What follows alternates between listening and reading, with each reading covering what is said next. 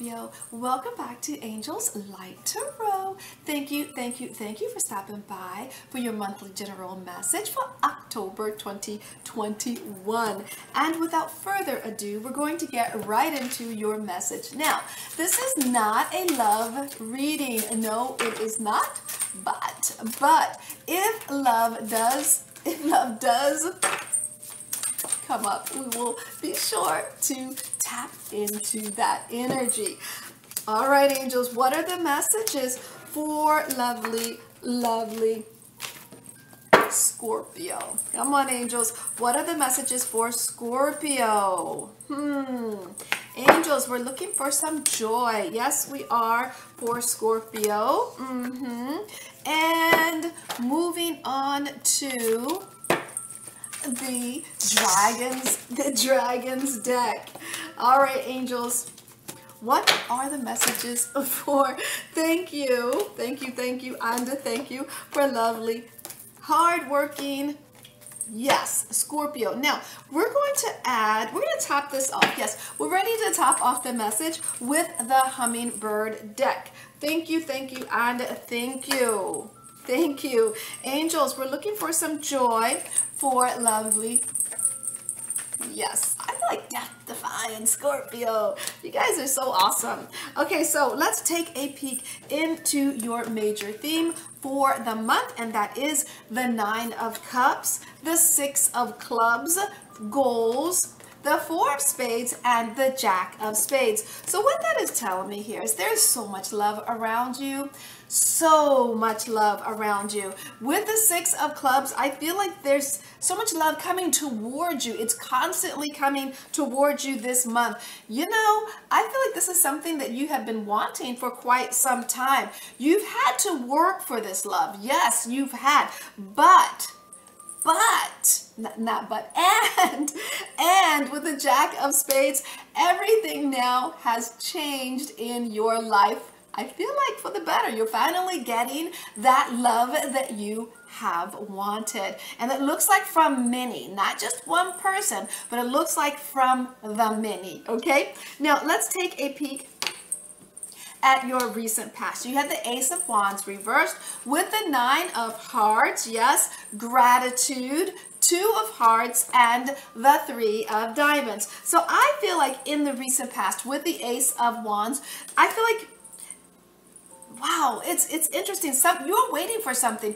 You are really waiting for something to happen. But I feel like with the Nine of Hearts, it was definitely lagging. It didn't happen.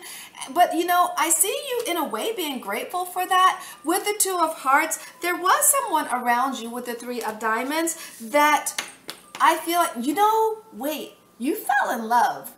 You fell in love with your creative projects. You fell in love with your side hustles and things of that nature. So what didn't come your way that you had been waiting for, it feels like in the recent past, you were okay because there was something else you really loved, okay? All right, now let's take a peek in the middle of the month. We have the Three of Cups reversed with the King of Clubs, diversify, Nine of Hearts, and the Two of Diamonds. So I feel like with the Three of Cups reversed,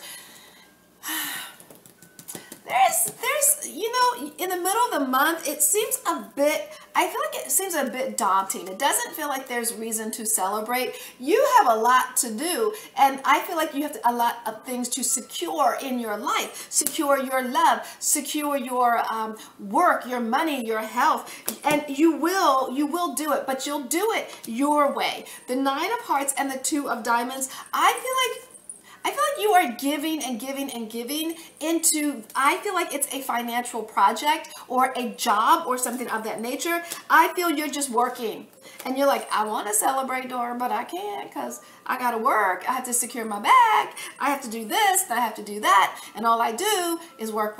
Now, some of you are deciding that, because this is a general message, some of you are deciding to let go of that financial job or financial opportunity because it's so much work, okay? All right, now, Let's take a peek at the end of the month. You have the Three of Swords with a Joker, yes, opinions, Eight of Hearts, and the Six of Diamonds. So I feel like by the end of the month, there is something that you are worrying about. You are worrying sick about this. With the Joker, this was something that, yes, it feels like you've been worrying about it for a long time, but there's something that comes up. And I feel like what's coming up is your own opinions in regard to this worry. And I feel like you want to overcome this. You definitely want to overcome this and be on the top of it. Stay on the top of this. So if someone in the past hurt you or someone's hurting you, you didn't expect this. You really didn't expect this. But I see that you're judging this person or this job. You're judging it and you're trying to take control of the situation and remain in control of the situation because you don't want to be hurt. No, so you're taking your power back. Nobody's going to hurt. Nobody's putting baby in the corner, okay? That's what I'm picking up here. Now, let's take a peek at your bonus. You have the Six of Wands reversed with the Nine of Pentacles reversed, the Three of Diamonds, boundaries, Ace of Diamonds, that makes sense, and the King of Clubs. So I'm feeling like, yes, once again, there is...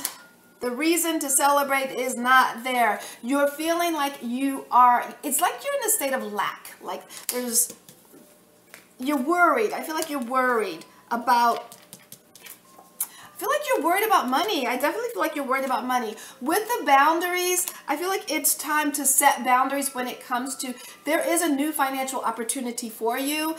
But in this new opportunity, whatever happened in the past situation, you're not going to carry it into the new. You're setting boundaries with the King of Clubs. I see that you will get your needs met. You will be fulfilled financially. You will be fulfilled emotionally, spiritually, things of that nature. Because you're not going to redo. You're not going to, sometimes things come into our life. People, jobs, places, houses, things of that nature. They come into our lives to teach us a lesson. And if we learn the lesson, when we move forward, we won't drag that lesson into that new opportunity. So let's say it's a job that you had in the past and you tend to have gotten overlooked for promotion, but yet you trained all the people that were managers. Or let's say you were in a relationship and that person really didn't want to, move in or get married or have kids or whatever it was. And that really hurt you.